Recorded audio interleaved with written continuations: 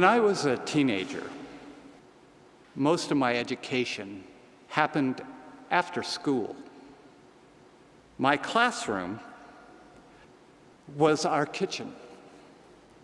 My teacher was my father, who also doubled as the family cook.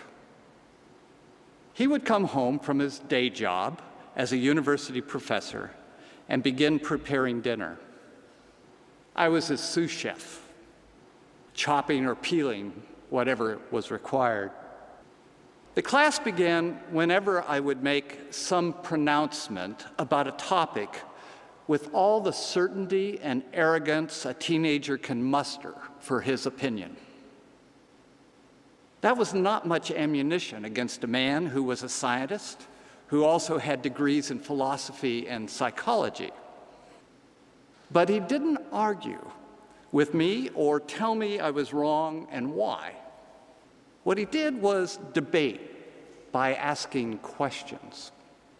My answers would simply lead to new questions, causing me to rethink my earlier position.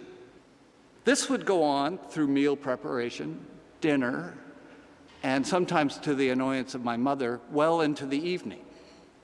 By the time I went to bed, my certainty in a particular position had been replaced by an awareness of numerous positions on the topic and what the pros and cons of each were. What I didn't understand at the time was I was being schooled in the Socratic method, which wasn't so much about what you know, but how you think about what you think you know. What he gave me was the gift of critical thinking. With that gift comes both humility and doubt. While Dad was a scientist and a skeptic, he was also a person of faith. As a family, we went to church weekly. And at the same time I was being schooled in the kitchen, he was the Sunday school superintendent. So it's not surprising that my religious background was one that made generous allowances for doubt as a legitimate approach to understanding and belief. I was exposed to a model of thinking which kept cynicism in check while encouraging the kind of critical thinking and unwillingness to suspend disbelief that might bring me to an acceptable expression of my faith. I came to cherish doubt. Feeling free to ask hard questions and keep on asking them. That has refined and changed the questions I ask as my understanding of my faith continues to develop. At the heart of the matter, faith and doubt go hand in hand. They live in the same apartment building. Their mothers are cousins. Or in the words of Paul Tillich, doubt is always present as an element of the structure of faith. Let's unpack doubt's relationship to faith a little further. In his essay, Dynamics of Faith, Tillich's first line is, "Faith is the state of being ultimately concerned."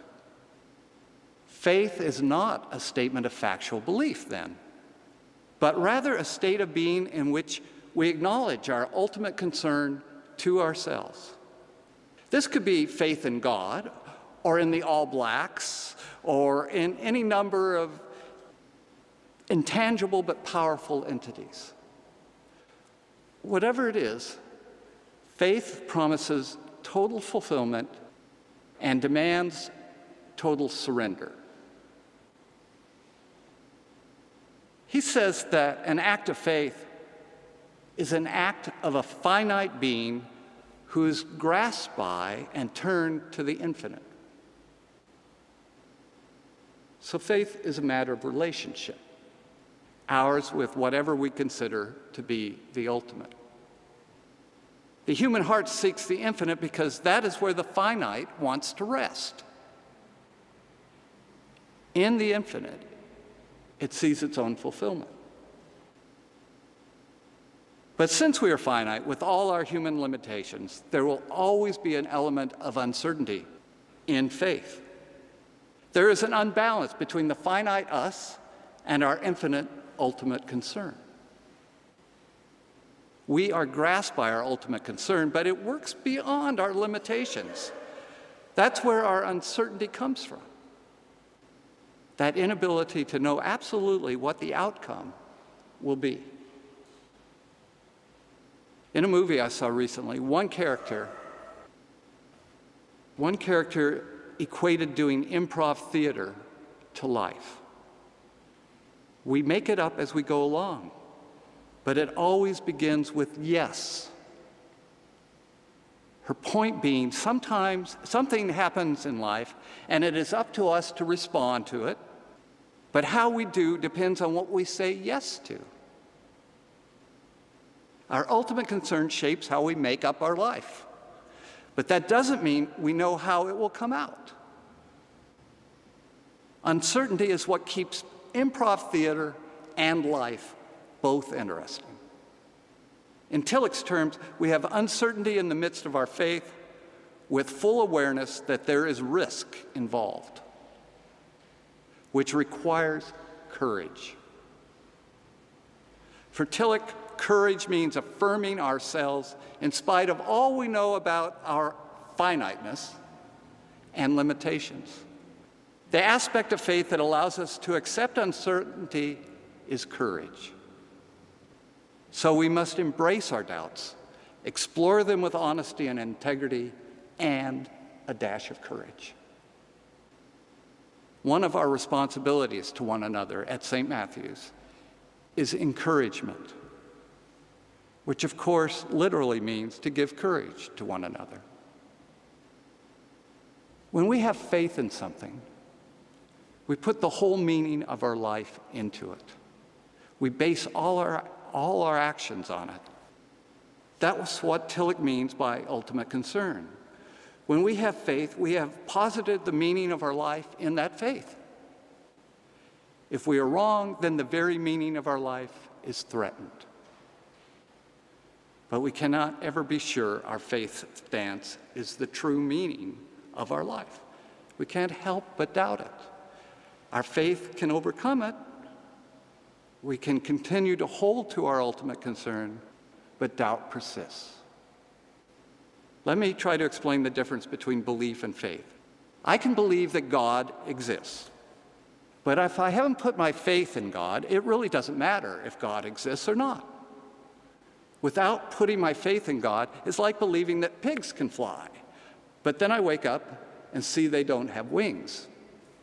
No big deal. It really doesn't matter. Life goes on. But if faith in God was my ultimate concern, if I based my life and all my actions on faith in God, and then I found out it was all a fraud, the meaning of my very life would be threatened. There is nothing that can be done about this existential doubt. Everything we have invested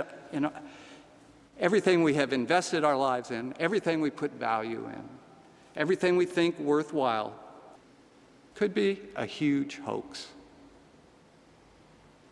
And yet, we manage to have faith, to have ultimate concerns, to vest our lives with meaning despite our doubts.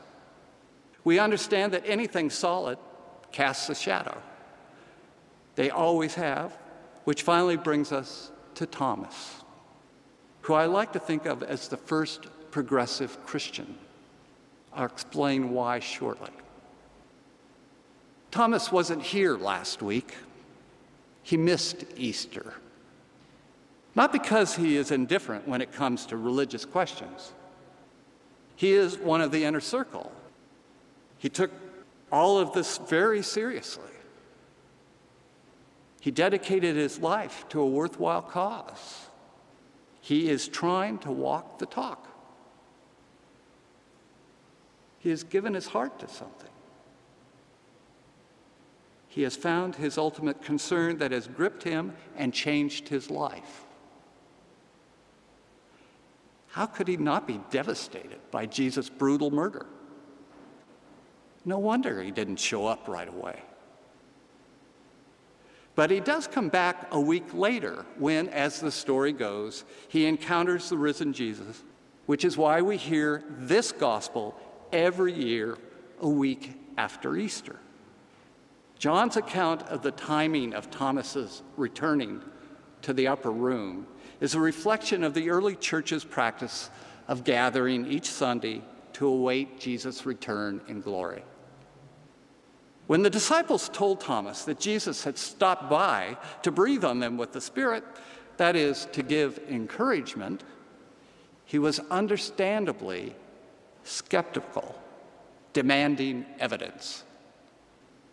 While he doubted, he didn't disappear. He didn't sink into cynicism or despair. He remained faithful to his quest for knowledge and understanding. He was not satisfied by other people's accounts. He wanted to know by experience. He wanted his religion to be his own. He wanted to touch the truth for himself, and until then, maybe even in spite of himself, he would not believe. He approached his ultimate concern critically. He was not simply an unbeliever who turned away from possibility. He was a searcher who valued his doubts until his own experience overcame them. He remained in religious community. He came to worship and brought his doubts with him and allowed the community to encourage him until he found something that he could believe for himself. That's what makes him a progressive Christian. We have little use for creeds and doctrines. We refuse to accept the beliefs of others without question. They mean nothing until we experience the infinite for ourselves.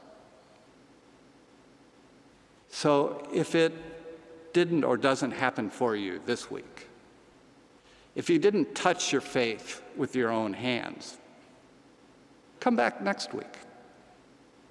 Struggling with our doubts and supportive company develops the courage and wisdom to cope with the life we have to make up as we go along. Amen.